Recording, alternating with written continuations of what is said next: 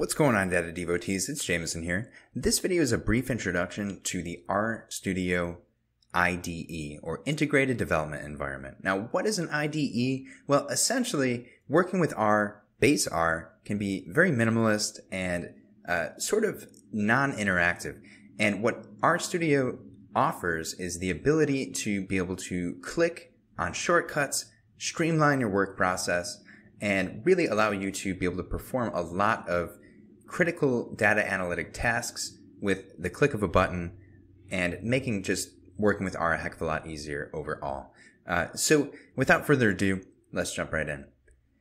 So there are actually 5 different components. I'm in RStudio right now, and 5 different components that are kind of key to the RStudio IDE. And we're only really looking at 4 of them. So first we have the console. This is where the magic happens. This is where if you were to write a line of code or use a function, it's not only going to evaluate the expression or evaluate the code that you write inside the console, it's also going to print out or return the values which you request or whatever really is the result of evaluating the expression that you've passed to the console.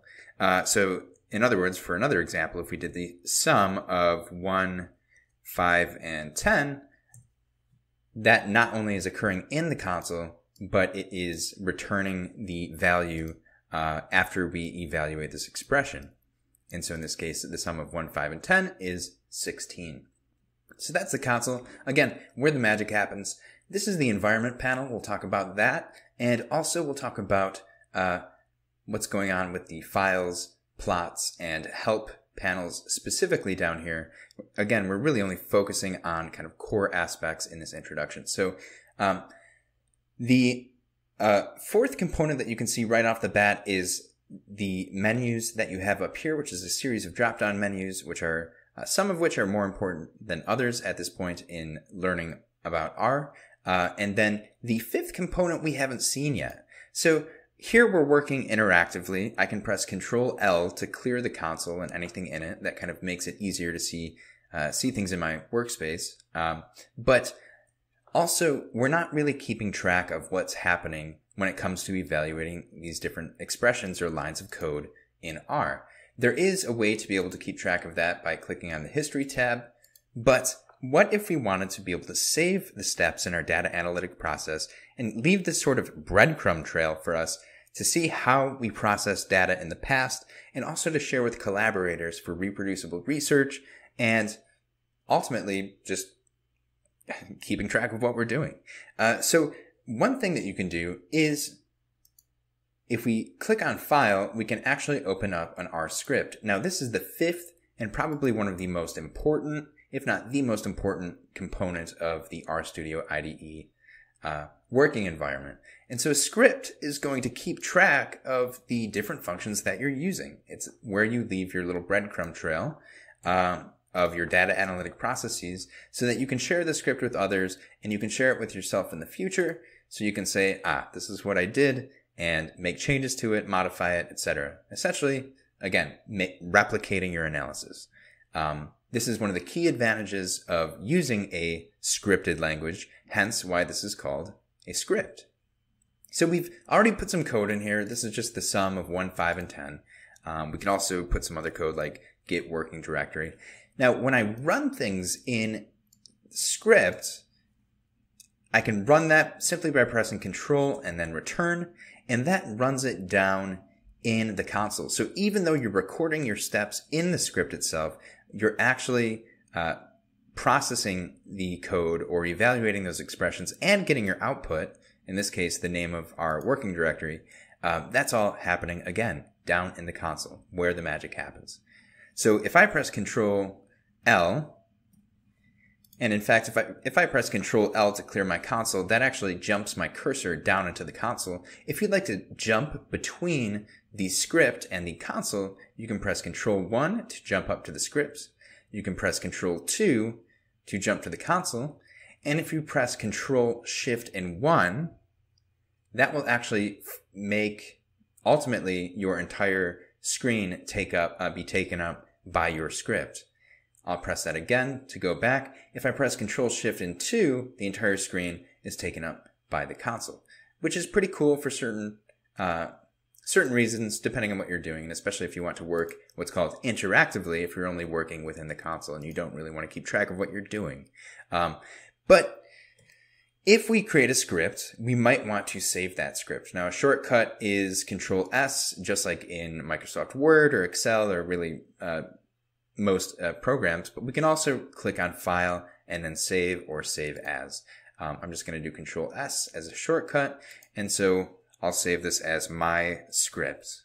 Now, one important thing is that when you save scripts, they have to use the right file extension. So in this case, it's a script in R, so we are simply saving that with the .r extension. If you don't do this, you're going to have a bad time when it comes to trying to reload this back into RStudio.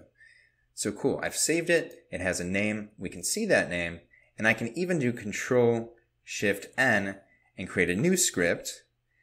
This time I'll ask for things in my directory with the directory function, and again I'll do Control Save. We'll call this script2.r, and now we have two different scripts that are open. This is the .r script if you're using a R Markdown script, which you might be using for labs or reproducible reports. You'll want to save that as a .rmd file, which is treated differently by R. If we want to jump between these tabs, a quick shortcut is to press Control Tab, and which just happens to be the same key by coincidence. And if I press Control Shift Tab, that will jump left. So again, to jump to the rightmost tab is Control Tab, and Control Shift Tab will make it jump to the left. If I want to exit a tab, I can always press Control W. And if it's saved, if it's not saved, it'll prompt you and say, hey, do you want to save this? So cool. Those are scripts. That's how you create a new script and save. Let's talk a little bit more about what's in the menu. So in terms of session, this is going to be probably one of the most used things that you used features, and that's especially when it comes to choosing your working directory. So again, I just clicked on session and change working directory, and I already have it set to something I want. In this case, it's downloads. So your working directory is just a folder, and that contains kind of all the files. If you write a new file and save a data table, for example, as a CSV without any further specifications, let's take the built-in iris dataset, for example. Actually, let's do empty cars. And empty cars is a dataset that's built into R for practice and demonstration. And this contains 32 vehicles. So if I wanted to do write.csv, and I can say, let's write the object empty cars, we'll call it empty cars.csv. And if I run that, we can see actually that empty cars.csv is now in that directory. Cool. So again, we can change this path to be more sophisticated, a little bit longer, more specific, and we can save empty cars into a different directory, but automatically it's going to be saved into your working directory, and that's one of the more important points. So if I wanted to read directly from my working directory, I don't have to make any further specifications. Read.csv, run it, and then boom, we just read that in from our folder. That's how you manually do it. We'll talk about automatically doing that in a second. Other features are, when it comes to tools, global options allows you to be able to customize the appearance of your RStudio IDE. And so it's quite nice if you want to set up a cool theme or something that's going to be easier for you to read if you prefer to code during the day or code during the night and that sort of thing. You could change your font size, you could change your font, etc. You can also choose which panes exist. And so, for example, if we wanted to get rid of the tutorial pane that exists up here, and we can simplify our environment a bit. Looks like it has to either exist here or there.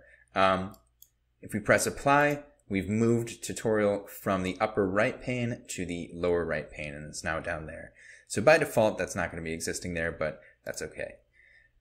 Lastly, there is help. So if you were to click on help and then cheat sheets, there are a ton of different cheat sheets here for different very important common industry packages or extensions in R. You can always click on these, and this will provide a very dense but extraordinarily informative cheat sheet. This one in particular is on the actual IDE, precisely what we're going over now, but it's really showing you every single feature, whereas this video, of course, is focusing just on a few important ones. So that is the cheat sheets that are available in the Help menu. Now, if we look in the Environment panel here, essentially, this is keeping track of the objects that you have in your environment. So if I create an object, let's say I want to create object X, and I want to save the value 5 in it. Now we have values, we have object X, and or the name of the object, and then we have a preview of the values. In this case, there's only one, so it shows 5. But if we had object Y, and we wanted to put values 1 through 100 in there, now we have, since it's a series of values or a non-scalar value, unlike X, object Y, it shows us a preview of the initial values. It shows us what kind of values or the class of values they are. In this case, it's an integer. And it shows us the length. In other words, how many elements exist inside this object. So we did 1 through 100, so there are 100 different elements in this, what's called a vector, or in this object. If we wanted to save actual data, we can again use empty cars. Now this gets classified differently. Object Z now contains tabular data, and so it's classified as data. 32 observations and 11 variables, and we can even click on that to get an interactive preview, which is quite nice. And lastly, we can even save a new function, and so we will call this read.c, or we'll call it read, but we're actually just going to be saving the classic read.csv function, and now that's being identified as a function up in the right. So again, this is keeping track of our objects that are in our environment. And that's important because in R, practically everything is an object. It's an OOP, or object-oriented programming language. And so when it comes to data sets, when it comes to singular values or scalar values, when it comes to a series of values known as a vector, or when it comes to actual functions themselves, all of these really are comprised of objects. And so you'll want to keep track of them here. If we press this broom, we can get rid of those objects from our working environment, and we'll have to recreate them if we want those to exist again. We can use function ls to list all of the objects in our environment. And if we want to import a data set, we can do that as well. Text just means CSV files, TSV files, or any other kind of flat files, as opposed to Excel, which is a .xlsx file.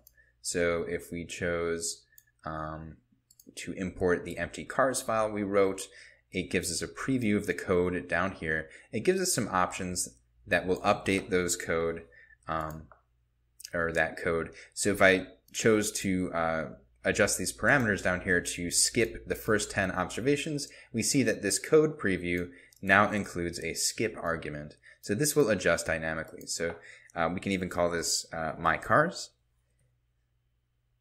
and that changes the object to which we are assigning these data. If I press import, it's going to open it up in an interactive viewer. It's also going to run the code in the console, again, where the magic happens. And I can even copy and save that code in my script so that I know how to read this in for the next time, right? And we can see that my cars has been added as an environmental object. So that covers this section. Now, lastly, is this lower right series of panes or panels. Now, we have files. This is just showing what's going on in your working directory, what files you have that exist there. You can even delete things. So do be careful with that as well. But so I just deleted the iris data set that's saved in the working directory. Plots is important. So if we wanted to plot simply 1 through 10, that will appear in the plots panel.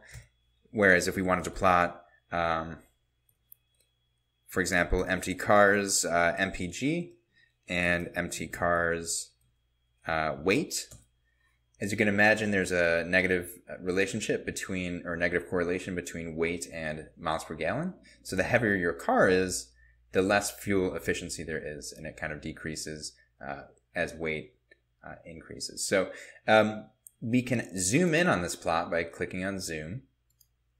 We can also export this with custom export options, and we can also clear any plots that exist, or we can cycle through them with these arrows. Lastly, there's help. And help is particularly important when it comes to really if you want to find out any more information about a particular function, or also you can get help for built-in data sets. So here, generic XY plotting, this tells you everything that you could potentially put in the parentheses. So if we did xlim or xlab, not sure why that's not auto-completing, but that's okay. But really explained in the help documentation is everything here in terms of arguments that you can use for those functions, or in other words, different ways to use the function. You can also use help for built-in data sets, and that's always nice too, especially if you need to source your data and different things like that. So this is empty cars again, and it gives us a definition of each variable and the units of measurement, so weight every 1,000 pounds, miles per US gallon, cubic inches when it comes to engine displacement or engine size, and everything like that. So help is extraordinarily helpful. So this is the RStudio environment. I hope you found this introduction helpful. I realized there was a lot of information coming at the same time, so please feel free to rewind and try to absorb this as much as possible. Again, RStudio makes using R extraordinarily easy, much more streamlined and much more convenient, and it's just going to create a healthier relationship between you and the language going forward. So as your needs increase and become more sophisticated, I hope you learn more about this awesome environment and this awesome tool, because really it's going to make life a heck of a lot easier for you. Take care.